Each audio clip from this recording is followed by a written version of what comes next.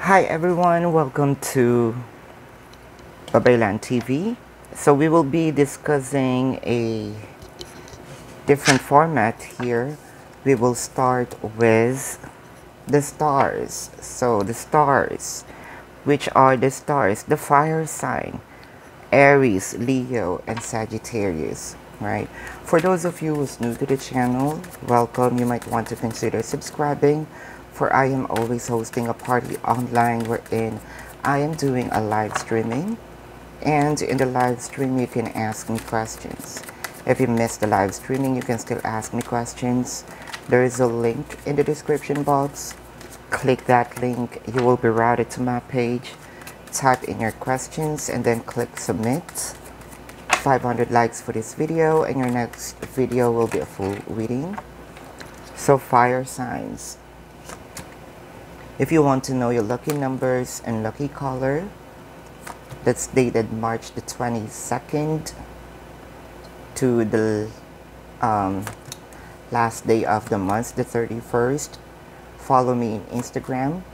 If you also want to know your financial forecast, follow me on Instagram as well.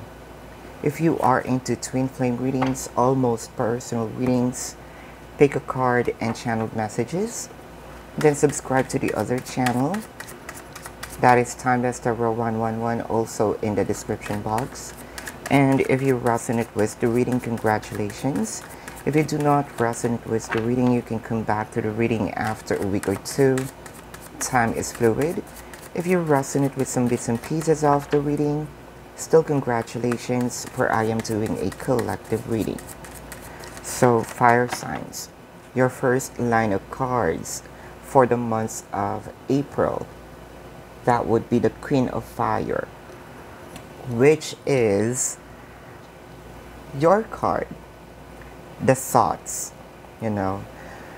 This is the 10th, the 6th, and the journey.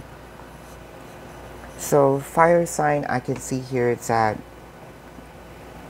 passion is always with you, you know. The burning desire are always with you.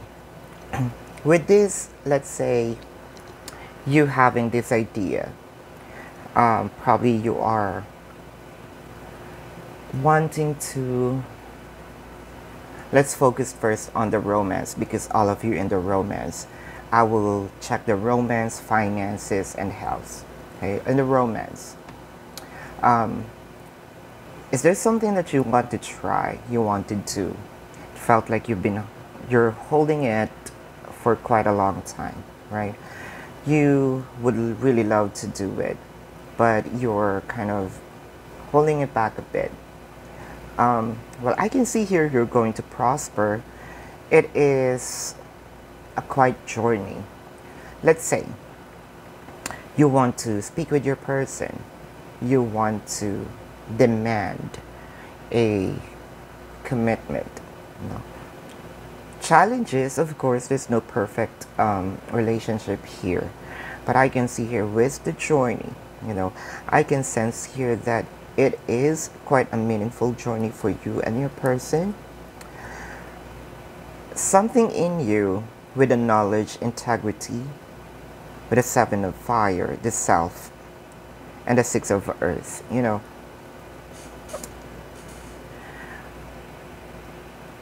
To you, honesty is your great, you know, that is the most important thing to you. You know, if people is going to take advantage of that or going to lie to you, you're out, right? I think that you also have learned something. Let's say, because the self here, you know, your person here is holding back their emotion. That is true. They're holding back their emotions to you. But you know for a fact that they have a feelings, right? But when you ask them, when you ask your person, they're gonna tell you otherwise. So that's kind of, wait, this is not what I felt. Your intuitions are very heightened. You might want to ask your person here, What's the tea, right? What's the real deal between us? Because for me, I am feeling a lot more, I'm feeling a lot more than what you are showing. Well, I can see there's control in them. Probably they're doubting that they can handle you, they can handle their relationship. They're doubting themselves if they're ready, to be in a committed relationship. Probably you might be having this situation where in your person kind of like in out, or on and off in this connection. You're also wondering why my person is sometimes cooperative with me, sometimes sweet, and then the next day your person is cold. You don't know. It is because they are also confused within themselves. But you are certain here that you have a burning desire to put this connection into another level. This is quite a journey. Quite a journey this coming April. But I can see here you are not giving up. Your person may lie to you, about their feelings. But their action can't. Their actions can't. And even their words. They just can't accept the fact that they can fall in love this intense. For a few numbers of you, I can see here, for those who just, let's say, just broke up. You're focusing yourself. You're focusing your entire energy to yourself. Your person here kind of, let's say, reaching out, but you are isolating yourself. It is because this is not the time for you to make amends, not time for you to reach out. It is because probably you're not hearing the honesty, right? You're just hearing, okay, I'm sorry. Sorry for what, right? Sorry for what? You want your person to apologize to you, but they should know what they did, right? Not just because sorry is easy, right? Apology is easy. But the question is, do you understand the damage, right? Because for me, right? For me, I'm speaking as a fire sign. For me, saying sorry is cheap, right? You can always apologize to me. However, if you know, right? If you know the damage that it caused me, for sure, if you apologize, you will, that it won't going to happen again, or else, right? Or else, there will be another story for this. As of the moment, you are not ready yet to talk to your person. Your honesty is very important to you. The thought here, for a few numbers of you who's really separated here, probably you're thinking that, okay, this is no longer going to work because my person here is still mingling with people, trying to connect with people, going on a dating site, partying, and I'm losing hope. For a few numbers of you, you're losing hope because your person is not reciprocative. But I can see here a celebration. Tower moment is happening and no one can escape this tower moment. But little do you know, the Four of Wands is here. So which means stability, contract, right? Moving this connection to another level. Moving this connection to the destination where you want this to be. Proposal marriage is here. Let's clarify here this one. The Lovers. For a few numbers of you, you know for a fact that you are connecting with your twin flame. You really have a soul bond here. And you know that this is not easy, right? But I can see here, without you even lifting a finger, they're going to communicate. That is true. They're the one who's going to communicate. But their communication still have, you know, a pinch of pride, a pinch of control. So just be careful with that. Although I can see here, because of your passion, because of your desire, because of your knowledge what this relationship is, what's important to you is honesty. You have this intuition, right? The intuition is very heightened. You can also smell, you know, danger from your person if they're doing it. So trust that intuition. Because of that, you're going to put this connection, or you're going to travel this connection into the destination where you want this to be, like the journey, like what I mentioned, right?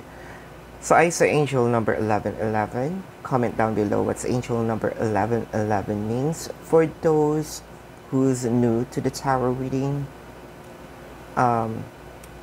you will be helped by your fellow fire sign who's OG. So those OGs here, please comment down so that your fellow fire sign knows what's angel number 1111 means. So when it comes to finances and career, you know, I can see here, if you're also thinking to put your money, your pentacles, to business, it is quite a journey, right? It's kind of like really you are gambling.